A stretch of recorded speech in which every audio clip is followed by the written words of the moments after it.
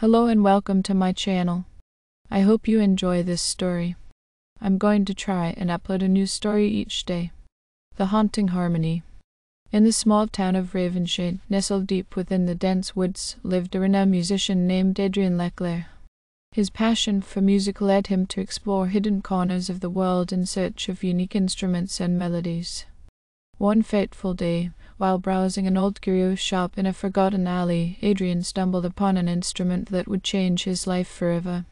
The shopkeeper, an enigmatic figure with sunken eyes and a voice that seemed to echo from the depths of the unknown, presented Adrien with an instrument like no other. It was a violin, but its frame was made from a mysterious black wood that seemed to absorb the light around it.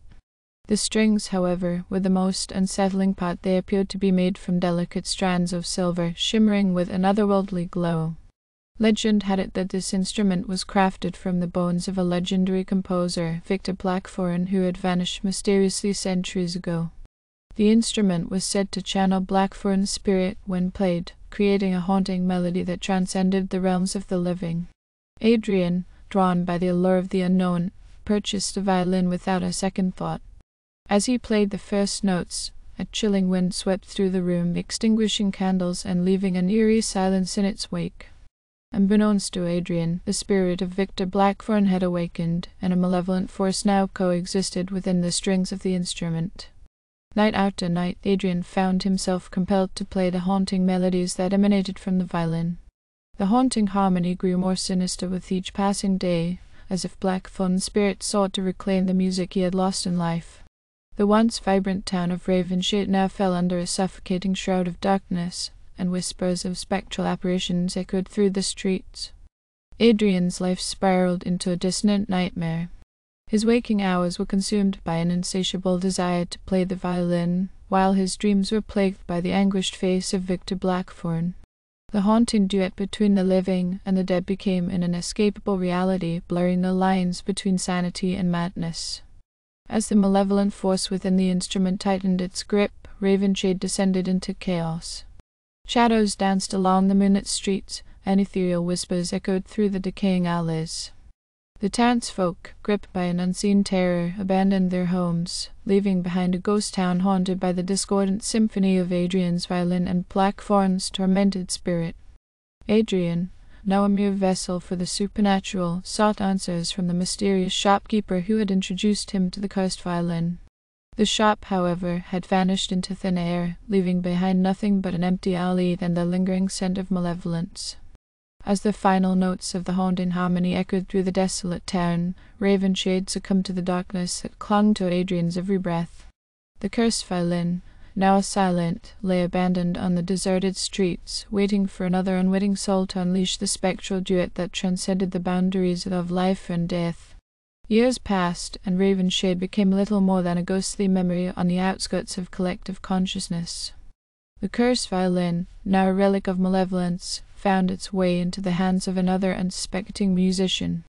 The cycle repeated, and the haunting harmony reverberated once again, breathing life into the desolation that clung to Ravenshade.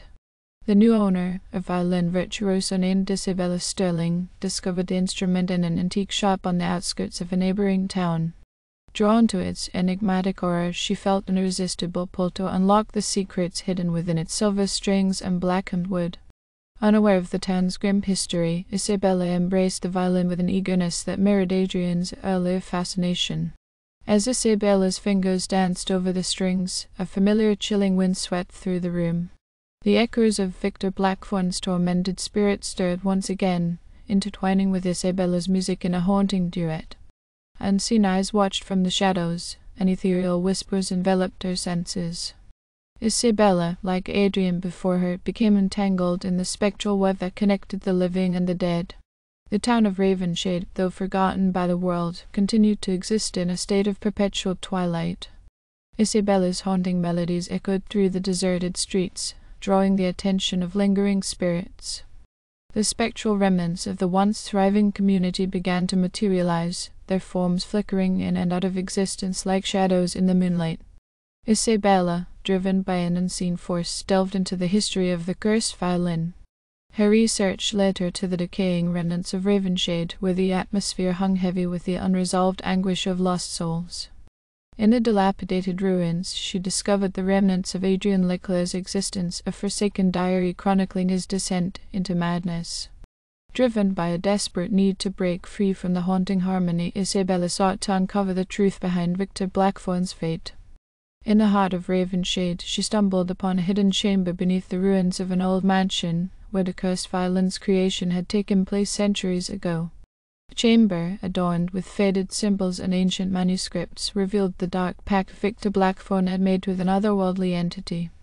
It spoke of the insatiable thirst for artistic perfection that had led Blackthorn to craft an instrument from his very bones, binding his soul to an eternity of torment.